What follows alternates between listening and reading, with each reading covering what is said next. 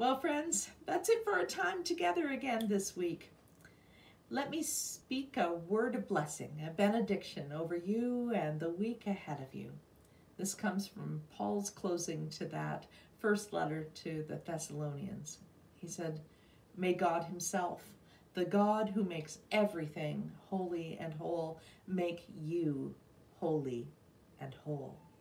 Put you together, spirit, soul, and body, and keep you fit for the coming of our Master, Jesus Christ.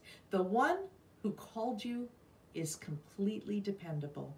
If he said it, he'll do it. The amazing grace of Jesus Christ be with you all. Amen. Until we meet again, go now in peace."